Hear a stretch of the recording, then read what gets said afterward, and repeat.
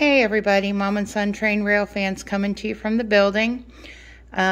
This mom is pretty proud of herself. I had to incorporate two switches right over here and lay track coming to the workshop. And it made me cut some track to fit there for this side of the double main line. And we just tested it and it works great. So I was pretty proud of myself that I did incorporate two switches, cut track, laid it, and the corkboard, and everything still runs smooth. I didn't screw anything up. So this little section right here is complete for now. What we're gonna do is this bumper right here will eventually get taken off, and that line is going to incorporate into that area there onto the 4x8. Now, I still have this room here, which I'm getting ready to paint.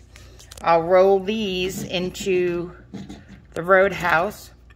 I'm going to paint here, and I'm looking for something tall, maybe one tall building and something else to put in here. I haven't quite decided yet, but I need a couple tall buildings because I don't have any. So that's what I'm looking for next.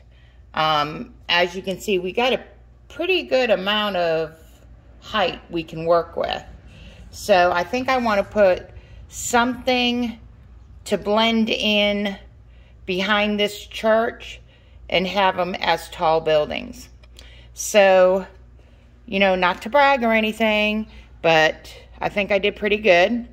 So I've got to do this switch, and I've got to do this switch next, and then straighten out these lines, put some switches in, and I'm going to make those curves straight.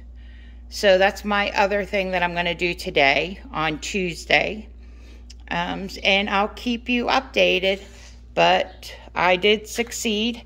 And thank you, James and Mike and everybody in the Monday night chat. I thought it was a kind of a stupid question, but it actually helped me out today cutting track. So, and it worked. And of course, you know, there's my mess. I did use the Dremel to get off the rough edges and everything like that. So I appreciate you guys helping me in chat with the track. And I'll keep you updated when I get some more done. Thanks. Oh, and Ray is supervising. Hey, everybody. Hey. All right, guys. Thanks.